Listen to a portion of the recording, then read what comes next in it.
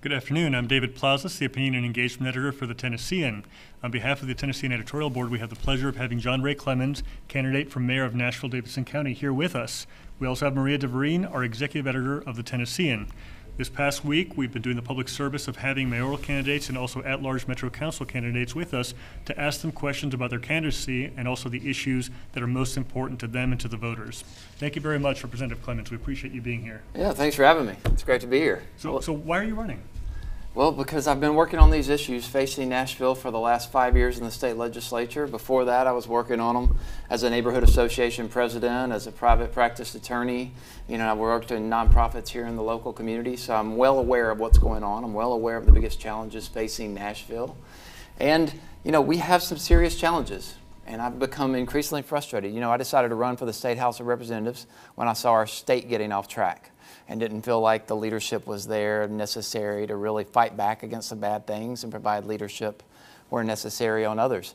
And now, looking at Metro, I see this lack of leadership, a lack of vision, a lack of willingness to make the tough decisions to move our city forward on the biggest challenges, like those I've been working on: affordable housing, public education, infrastructure, those just to name a few. But I feel very passionately about getting in and doing the work necessary to start moving the ball on these issues. Tell us a little bit about your background and qualifications and what makes you stand out from the other competitors. Well, I've had the opportunity to work in every level of government. I've worked in the U.S. Congress with Bob Clement. I've worked on boards and commissions at the state and local level. I've served in the state legislature. I've been a neighborhood association president. Like I said, I've served in the nonprofit community. I have this perspective. I have the connections at every level of government and an ability and willingness to collaborate with others to solve the problems. And, like I said, I've got experience, a long history of experience working on these specific issues that are the biggest challenges facing Nashville. And as you know, most people will tell you I'm not afraid to stand up and do what I think is right. It may not always be the easiest thing. I may not always win, but I believe that standing up and fighting for what is right is important. And, some people give me a hard time about that, but I think our values are worth fighting for. I think public education, infrastructure, these things that we really need to be working on, I think they're worth fighting for. Good, thank you. You have said that Nashville's headed in the right direction, the government is not. How do you align those two? Say that again? You said that, Nashville may be headed in the right direction prosperity-wise, but the government is not. How do you align those two interests? Right. Well, I think in Nashville, we're seeing this unprecedented prosperity, but unfortunately, too many are being left behind. And that's really a problem. We're not seeing this equitable distribution of money across our community. We're not seeing an equitable distribution of funds across the school district. We're not seeing the money that is being made in this town benefit the entire community. For too long, we have left entire communities behind. Bordeaux, Antioch, Whites Creek. You've seen these parts of our community that have failed to receive any significant investment. And so while the city is doing great and downtown and everybody there's this little percentage of the city that's doing really well.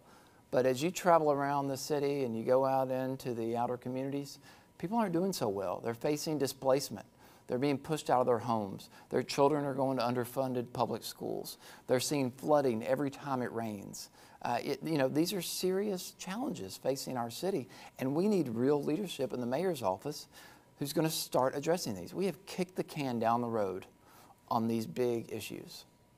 Talk with us a little bit about how you would address some of the concerns with the school board. I know we have a new chief for the next 2 years in charge of the district, but tell us a little bit about what your plans would be for the schools. Well, schools are my top priority. My children attend public school. I've got 3 small boys, 9, 7, my youngest just turned 5 yesterday, and he will enter kindergarten this year. So all 3 of them will be at the same school for 1 year. It'll be the greatest year of my life.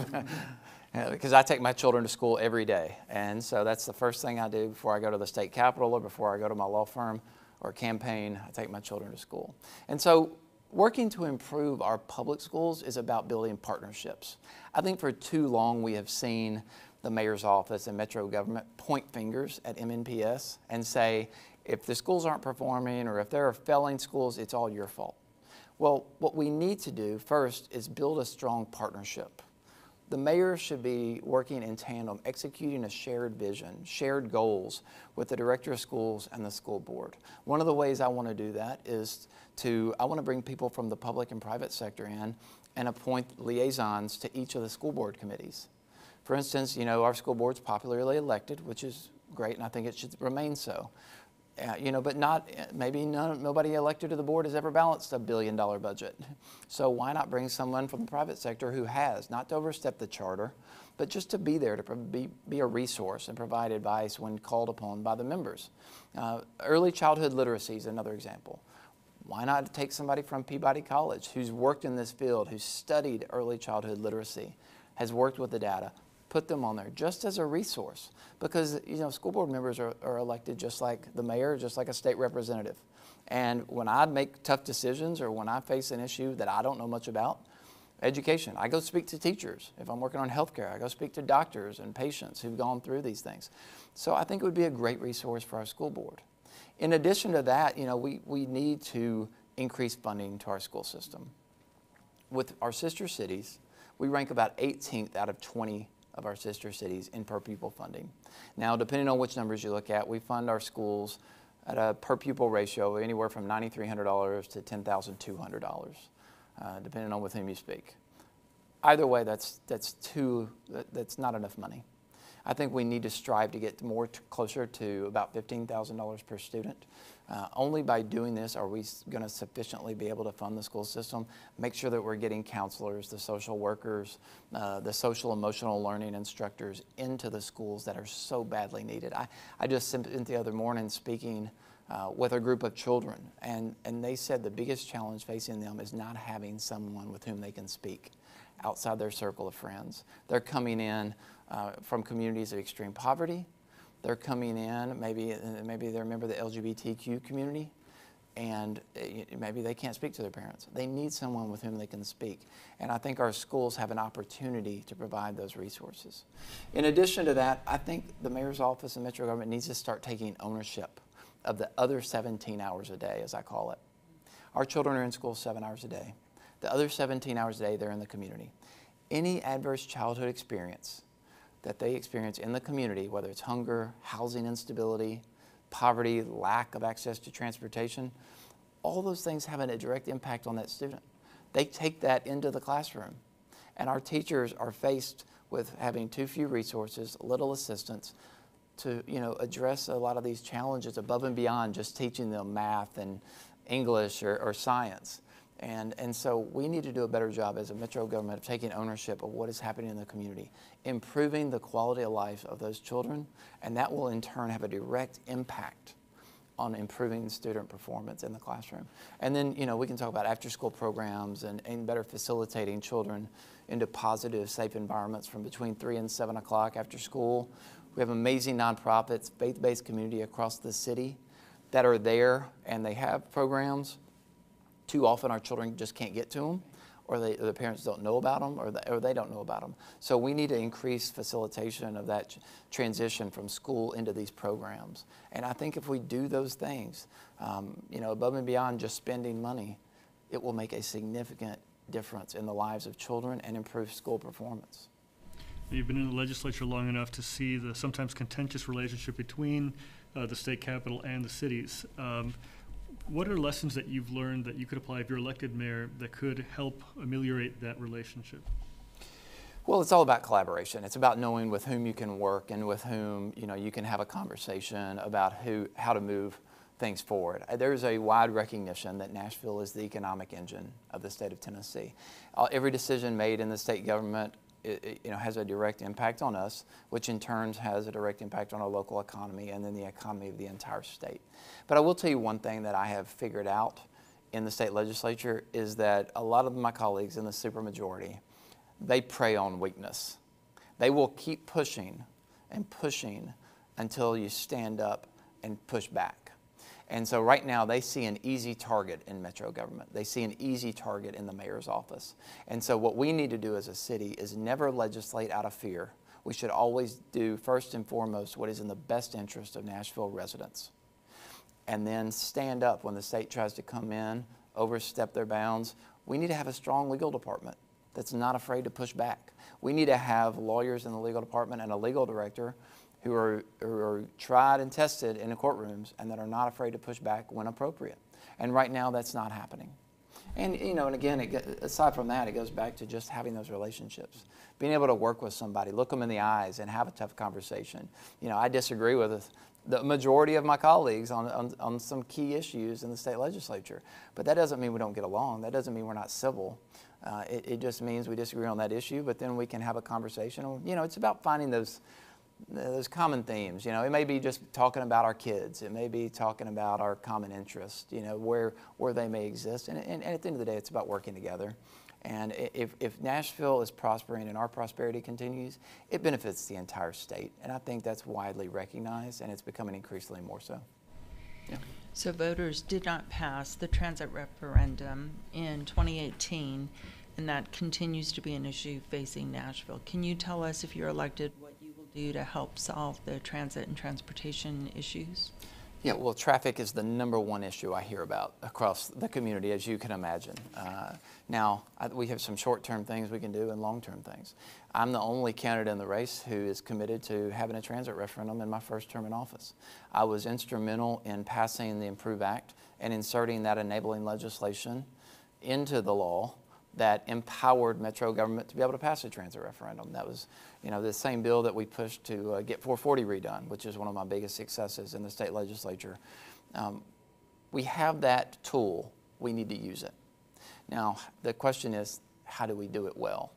And I think what we've learned from the past is we have designed plans that weren't always rooted or grounded in the most reliable data. We kind of designed a plan about how we wanted it to look. Then they went into the community and listened and tried to make what they heard in the community fit the plan that they wanted. I think you have to start by listening. We've collected a lot of data. We need to build upon that data. We need to get out in the community, really sit down and listen. Because parts of our community need different things, they want different things, and data supports different tools and resources for those communities. And so then we build a plan around what we hear in the community, what the data supports, and start to build a plan. Now, once we have this plan, simultaneously we need to be working with the regional stakeholders. Surrounding counties, as we all know, are putting just as much pressure on Nashville roads as Nashville residents. So the surrounding counties are going to have to pay their fair share. That's a reality. And most of the surrounding county mayors, city mayors, they get it. Now we have a little bit more trouble, you know, having that conversation with some of the state legislators that represent those areas, but they're starting to come around as well. But at the end of the day, the county mayors and the local mayors will be the ones who control whether that transit referendum takes place, and they're going to have to step up and pay their fair share. But they all look to Nashville for leadership. They all look for us to set the pace and start working here from the urban core. And that's what we need to do. So we need to get out in the community, build the data, and collaborate and build a plan that works and makes sense that people can buy into. Now, that's a long-term vision. That's what's necessary to build out a 21st century forward-thinking transportation infrastructure plan. Now, in the short term, we've been talking about a lot of things for a long time. Synchronized time lights, lane shifts coming in and out of downtown on major corridors, you know, various other things. On-demand buses are a popular topic of conversation these days. We can look at the benefits of those in certain corridors where ridership levels aren't as high. That would make a lot of sense in saving money, environmental benefits, and so forth. So I don't think anything should be off the table. I think we should have these conversations and work with short-term goals and a long-term vision. And I think that's how we'll move forward. But right now, you know, we've got a current administration that has promised not to do another referendum for another 5 or 6 years at least. We are busting at the seams. We cannot afford to wait any longer. This is a problem affecting people's quality of life today. Every minute we sit in traffic is one less minute helping our child with their homework, it's one less minute at work or doing something we love. This is an issue that must be addressed, and it has to start now. This is just one of many examples of why change is so necessary in leadership of metro government. You distinguish yourself from the other leading mayoral candidates in that you were the only one to support the property tax rate increase proposal. Tell us why, and also what were some of the conversations you had about the pros and the cons about doing that? Well, the reality is it was a snapshot in time. What decision was the best at that snapshot in time? It wasn't about what led us there and how could we have avoided it, because there were a lot of things that we could have had some fiscal, we've had a lot of fiscal mismanagement and fiscal irresponsibility that led us to a point where the most fiscally responsible option was a property tax rate increase to pass a budget to fully fund the schools and address some of the needs of our first responders, which are real and pressing.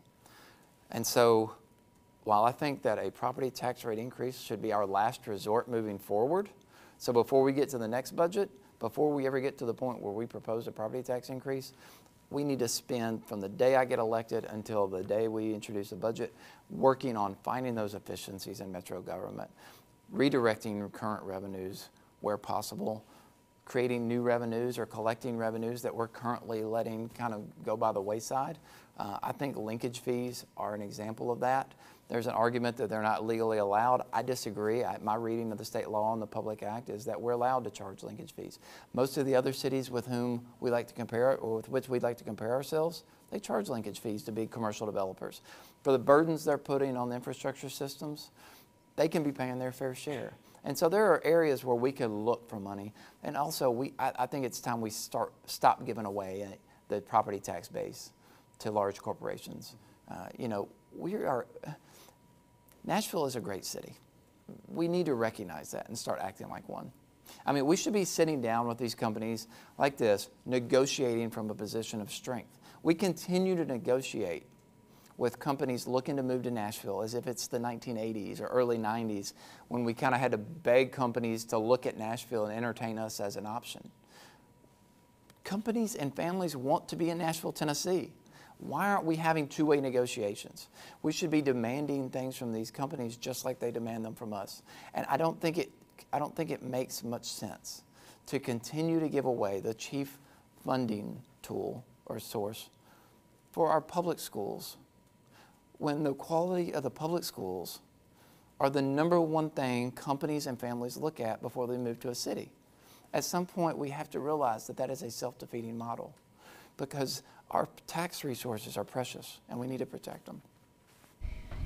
Switching gears slightly, can you tell us what you would like to see at the fairgrounds and talk to us a little bit about that project? Well, I had the good pleasure, the honor of serving on the fair board once upon a time. Mayor Carl Dean appointed me to the fair board, so I'm uniquely familiar with both the benefits and all the great things that the fairgrounds offers and all the activities there, but I'm also well aware of the challenges. And I think we've seen some decisions made in the past few years since I left that have changed the dynamics even more. And so, the flea market is fantastic. People love it. The Christmas show is a huge, if you've never been to the Christmas show out there, it is enormous. People love it. And, the racetrack is popular. It's required by the charter. And so the fairgrounds is worth protecting. It's worth protecting that part of our city's history, our character, I think, and it adds a lot to our character. I think some of the improvements being made out there are fantastic. They're great. Now, we'll see what impact a soccer stadium has on the property itself, but I would really love to see that state fair stay on that property. I grew up I was born in Nashville, but I was raised in Wilson County, and we have a pretty good fair. One of my good friends has really worked hard on that fair for decades, and it is a world-class fair. And, I really, my family used to run the goat show at the Wilson County Fair. Little known fact, breaking here on this interview, but my father and I would run the South African boar goat show at the Wilson County Fair. So the fair is important. I would love to see it stay there. And I think we need to make sure that whatever is happening at the fairgrounds, we protect that character and all the great activities that take place there. One of the issues that you and other candidates addressed at the State of Black Nashville Forum was the issue of access to opportunity and to contracts, so essentially the equity issue. Would you speak specifically in terms of what your plans would be to open up more opportunity to contractors of color or contractors of other minority backgrounds? Yeah, it's really just doing what you say you're going to do. Right now, I think the last disparity study, minority-owned businesses got 3.49% of Metro Prime contracts. That is unacceptable. Now, if you read, the NAACP just sent a letter saying that regardless of the announcement that was made in the past year by the current administration, they're actually seeing a worse climate than before. And so things that we can do are making and being purposeful about how we give out contracts in metro government, reevaluating the procurement process, making sure we're scoring the procurement process differently than we currently are, not only to incentivize minority-owned businesses and help them get contracts, but also to benefit companies that are taking care of their workers, that are paying livable wages, that are providing access to benefits. For too long, we've seen this reliance on temp agencies and kind of fly-by-night. We're seeing wage theft across the city. That can't be allowed to continue. Now, another way we can increase minority-owned businesses and their ability to get contracts is by having more minority-owned businesses. Right now, there's a lot of hurdles in place. Well, we should be using more Section 504 loans from the Small Business Administration. We have a CDC right here in town. It basically goes unused. I think the most used CDC in this region is in Mount Pleasant. But Section 504 loans are a great resource to get money into and starting small businesses, especially in the minority community. And if we would properly use those, we would see a lot more minority-owned businesses, and we would see more ability to compete for those contracts. And I think that would move us forward and create a lot more equity. I think a good example of this is what you saw in Atlanta when one of the minority-owned businesses got a contract at the new Atlanta airport, and the effect of that spread across the entire community. And it was a really remarkable impact that had and set a precedent for how things could be done in the future. You mentioned earlier in our interview that transportation is the #1 issue that voters and residents talk to you about. Can you tell us what number 2 and 3 are that you're hearing from people as you're out campaigning? Yeah, well, traffic is everybody's favorite topic, you know, but it really is. It's public education and it's infrastructure, both above ground and below ground, and affordable housing. And those are the top 3. We've been holding kitchen table talks all across the entire community. We've held over 40 of them in people's homes, in their small businesses, in local community centers where people come. And we've had people, 6 people at one, we've had 50 people at another. And we've just sat down and talked about the challenges facing them and their families and their locally owned small businesses. And the themes are consistent throughout.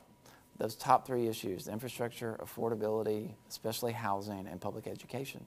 And then from one end of the county to the other, those are the top issues. Can you talk to us a little bit about your affordable housing plan and how you would tackle that issue?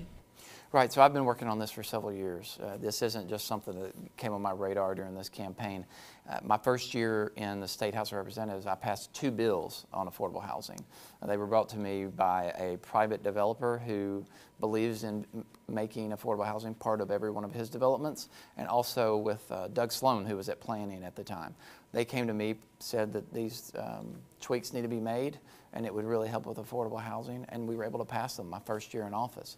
And they're significant, and they're having a tremendous impact. And so, as mayor, one of the things I think we need to do, and working with affordable housing advocates, and there are many across the city that are doing amazing work. You've got Urban Housing Solutions, you have people like K. Bowers, you have private developers who are doing these amazing things across the community. Every one of them will tell you, we need at least $50 million a year in the Barnes Fund. And that money needs to be a created, dedicated revenue stream. Because, as you know, the most expensive proposition of any development is the land cost.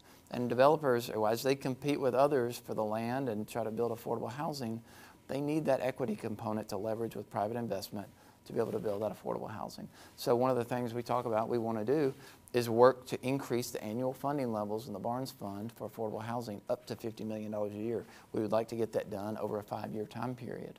But having that dedicated revenue stream on which people can rely that want to build affordable housing is crucial. Because right now, it goes up and down every year. It's contingent upon the political whims of the Metro Council and the mayor. We can't allow that to happen. We need consistency. Now, one of the other things I would like to do, we've continually seen public property be sold off for one-time budgetary gap fill-ins. And so one of the ways I would like to see, if we're going to surplus public property, I want to create a land bank, which is a board that would take the land it would clean the title, and then it would determine in a public setting, in a transparent manner, it would determine the best use for that property before it hits or lands in the hands of one of the biggest developers in town who's going to do what, who knows what with it. If they determine the best use with priority given to affordable housing, we will see more access to available property and be able to build more affordable housing. And you raised the fairgrounds issue. I took great issue with the 10-acre, giveaway of that property. That was prime real estate where affordable housing could have been built and should have been built on that property. At the end of the day, affordable housing should not be limited to any one part of our town. No neighborhood should be off limits to anyone. And we should strive and work to build access to affordable housing and increase the net stock of affordable housing throughout the entire county. And that's not happening right now. There's a proposal on the table that's just not going to accomplish that. And it's going to give MDHA a blank check for $500 million, and it's not going to result in an increase of affordable housing stock substantially. We're looking at a 31,000 unit shortage in the next 5.5 years. The last numbers said we're already facing a 19,000 unit shortage for families making $35,000 or less. This is an issue that stretches from the middle class all the way down to the lowest income households, and it is a crisis. And we must be proactive about addressing this and acknowledge it's a crisis, invest in it accordingly, and lead on the issue. Some of the issues that especially the Metro Council candidates have brought up is trust and transparency in government. Where have you seen some of the holes in that, and what could you do to better the situation? With transparency in Metro government? Oh, in numerous areas. I think MDHA is a good example. It's one of the least transparent. It's not accountable to taxpayers in any way. It's had control of the TIF program. We've continued to see land that's surplus get sold off, like the fire station in Green Hills, for instance, below market rate. These are types of things that really lower the confidence of Nashville residents in their government. This type of lack of transparency. I think the mayor coming out of nowhere just this week and announcing he went and found $7.5 million from MDHA to provide teachers with the 4.5% raise is a good example. The MDHA board never voted on that. I spoke with some members. They didn't even know the deal was happening. And yet it was agreed upon in some back room that this was going to happen. I think the privatized public parking deal, that is a backroom deal that was cut, and now it's being relied upon to fill in a significant gap in the budget, and it's still there, despite the fact that it's still not been presented to the council. These types of deals don't instill confidence in voters or residents of a city. These are things that we need to be having open conversations. There needs to be an open dialogue as we move forward as a city, and going out and listening and having these conversations in the community. Right now, there's just this feeling that, one of the common questions we get asked a lot across the community at these kitchen table talks and at forums is, where's all the money? And nobody understands why we're experiencing this unprecedented prosperity. And so we're having to, me and other candidates as well, we're having to explain to them how things have been layered and how things have been directed to send funding into specific areas and why it's not finding its way into our community. And people deserve to know that. People deserve to have an explanation and know what's going on. And I think that's vital. The conversations, the communication between the mayor's office and the Metro schools, the conversations between the mayor's office and the department heads. These things need to be in the public. I've pushed forward at the state level to shine some sunshine and light on conversations. And I think it's so vital to have, if we want the public to, if we want to increase public participation in the process, they have to have confidence in the process. And until we start, leading that way at the very highest levels of government at any level, we're going to continue to see this challenge. You touched on parking, and the plan to privatize parking has been discussed as a way to either pay down debt or bring in revenue. Can you tell us your viewpoint on privatizing parking? I think it's a terrible idea. Privatization, you always get the promises, you always get the bells and whistles, promises of more money, new efficiencies. It never bears fruit. That's why, as a state legislator, I led the fight against Governor Haslam's attempt to privatize the state parks. That's why I fought his attempt to outsource jobs at state colleges and universities. It's why one of many reasons I oppose privatized prisons. You get all these promises, but what you get in the end of the day, you get less money, you get almost no accountability to taxpayers, and there's very little transparency in how it's run. The fine print on that privatized public parking deal is shocking, and it is not in the best interest of this city. Now, what I've been told from my conversations with people in Metro public parking, we had a plan to update the technology of our parking meters. We had a plan to improve our public parking system. And right now, 5 individuals are responsible for enforcing parking in the entire city. This is the second largest geographic size city in the country. 5 people are enforcing public parking in this city. It's understaffed. The parking tickets aren't being enforced. And of course, the technology is old because we haven't invested to redo it. There is a unlimited capacity there for us if we invested in the technology ourselves, increased staffing. They said they need at least 3 more people to be able to do the job sufficiently in Metro parking, 3 more staffers, and then if we enforce the tickets, if we really held people accountable for parking violations, which we don't do currently, we would continue to see increased revenue. We would maintain that government service, and we would reap all the benefits of it. And we wouldn't be held or handcuffed by a private entity for the next 30 years. The numbers don't add up. And to get to the point where we're relying on privatizing public parking is just another example of years of fiscal mismanagement and irresponsibility. That is not the way you run a government. You talked earlier about stormwater and flooding, and that's become a big issue over the years in terms of whether or not to build a flood wall along downtown. There's been some concerns about what about the neighborhoods like Antioch or others. What would be your approach to dealing with the issue of stormwater runoff and the potential for another massive flood as we're getting into the 10th anniversary of the 2010 flood? Yes, so this is what I was talking about with infrastructure above and below ground. Our water infrastructure system is archaic. We have to recognize that. I remember Mayor Bredesen talking about this once upon a time, and you've seen very little action. We were under a consent decree for several years trying to address the issue. And so here we are, in 2019, we still haven't done anything substantive about it. The reality is it's an expensive problem, like most of these challenges are. That's why none of them are going to be solved overnight. But what is missing is the necessary plan and start taking action on it. That's what's so vital to start addressing these issues. So my plan is, our stormwater and our wastewater flows together under this town, comes right down under this building, under Vanderbilt, the gulch out into the river. And we have so much capacity at water to treat the runoff and the wastewater, and with the increased rain levels, we're only seeing more. But what we're really seeing, the biggest problems are created by the uncontrolled growth in a lot of our neighborhoods. If you go to the Nations, which I represent right now, and we just had a forum there the other night, the Nations is just seeing unprecedented growth with a little accountability to the developers about what they're going to do with that stormwater runoff or how they're going to alleviate that. And so with increased growth, increased paving, increased ground coverage without taking care of our trees, without protecting our green space, we're going to continue to see problems. And that combined with the increased levels of rainfall, it's only going to get worse.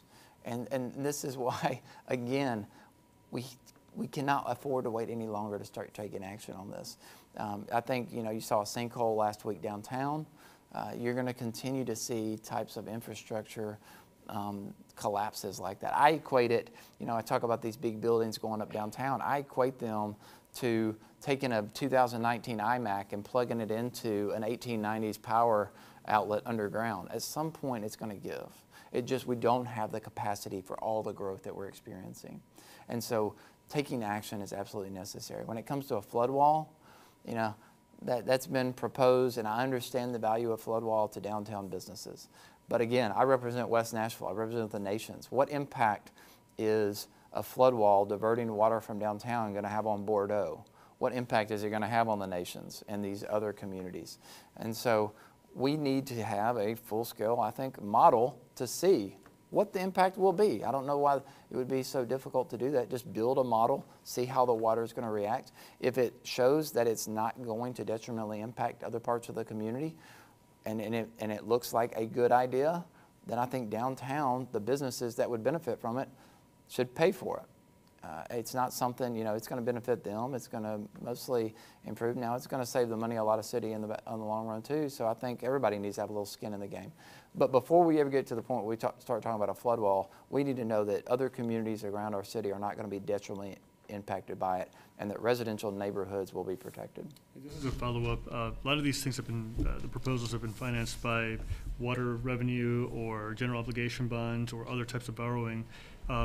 What concerns or what thoughts do you have in terms of the city's debt? Because we are continuing to increase that debt, whether it's through the soccer stadium or through other things. Right. This is continuing to become a burden on the city. Well, the debt is real. There's no avoiding the debt. And right now we're spending, I think we're going to continue to spend well in excess of 10% of our annual budget on the debt. And with the payments coming due, I think we've got a couple more years where it's going to be at a peak before it starts to taper off. But that may not even be true if we continue to take on more debt. And so again, that is a reality we're going to have to face as a city. We have to pay down the debt. And that's going to come off basically the top of the budget every year until we start making progress on this. But that, again, is why we need to be more responsible with how we spend our money, how we collect money, and where money gets diverted. We must be more responsible with the dollars. We're seeing this unprecedented growth, and we have a credit rating that's based on the growth and the potential for additional revenue. We have to tap into that revenue. If we really want to continue to grow and really build a stronger foundation for continued prosperity and for continued growth, then we need to have that money to be able to reinvest in ourselves to strengthen our foundation. So we've talked quite a bit about growth. Can you tell us specifically, do you think Nashville is headed in the right direction? Do you want to see the growth continue, or do you think it needs to slow down to curb some of that debt? Well, I think there's been a false narrative created. There's two ways to answer this question. The false narrative is we can either have continued prosperity or we can protect the character of our city and our neighborhoods. Well, that's a false choice, because I think we can continue our prosperity and also protect the character of our neighborhoods by growing in a more thoughtful manner. We must be more mindful in how we grow and be more responsible in our planning and growth. Right now, I think we're seeing an abuse of the SP process. I think we're seeing complete just growth for growth's sake without any thought about the impact that's putting on our infrastructure systems. I think and also we're not getting the benefit of that growth, especially with regard to commercial development. Again, this takes me back to linkage fees. We see this increased density and we see all this growth, and that's putting additional burdens on the infrastructure. But there's no one paying their fair share for that additional burden. They're making a lot of money by developing and building these big buildings or hundreds of houses. But what percentage are they investing in the future of the city? And again, we're not going to have continued prosperity if we don't start investing in a stronger foundation. If our water infrastructure system starts collapsing and giving way, if we continue to have massive traffic issues, which we're going to have if we don't do something, if we continue to allow our public school system to go underfunded, those are the things that are going to plateau our prosperity. Not growing and protecting the character of our cities, not being more mindful and thoughtful about how we grow. And so I think that's where an example of a real mindset shift is necessary in the highest levels of metro government. I think just coming at it from that perspective would make a tremendous difference as we move forward if we really want to continue our prosperity. Thank you. At last night's Metro Council meeting, scooters were given a temporary reprieve. So at least for now, it looks like there's an opportunity that they'll be here to stay. I knew you were going to Nashville. come with scooters. So you've talked about it. You're not a fan. I think no major mayoral candidate is a fan of that. But given the fact that they might be here, and if you're elected mayor, what are you going to do to make sure that they're safe and that they're also useful? Well, you hit the nail on the head. It's about safety. It's about public safety. I've had too many conversations with Vanderbilt trauma surgeons who have just told me about the number of people coming into Vanderbilt with head trauma. So safety is the #1 issue. You know, now do I enjoy them darting in and out of traffic and, you know, and riding on the sidewalks? Absolutely not. But at the end of the day, I'm more worried about the safety, not only for the users, but for pedestrians and others, and even cyclists. And the reality is, scooters are never going to be a last mile option unless and until we invest in the necessary infrastructure to facilitate them and their use as such. You know, right now, the best use for a scooter, if you're wearing a helmet, is in a bike lane. Now, we see them everywhere else because we don't have bike lanes. We don't have bike lanes through downtown. We don't have bike lanes in major corridors because we haven't seen the leadership step up and make that a priority. And so if we want scooters to be a part of the city's future, I think we need to have good regulations. The regulations have to be enforced, and then we have to have the infrastructure to facilitate them for their intended use, above and beyond just being toys for tourists, which I took some heat for calling them at one forum. But currently, if you go downtown, I mean, it's hard to describe them as anything else because many residents can't use them as a last mile option. Some can, but we need to do a better job if we're really going to allow their continued growth. We have talked about a range of issues. Are there any other topics based on your priorities or your values that we haven't touched on that you want to share with us and our viewers today? Well, I think there's a couple of things, and I think talking about it from terms of the economic inequality in our city is recognizing that it is a real issue is important. And I think that's a subject that has been glanced over a lot in a lot of the conversations. We've talked about a lot of the offshoots of that, you know, the big issues about lack of public transportation options, lack of access to high quality, you know, educational opportunities, those types of things.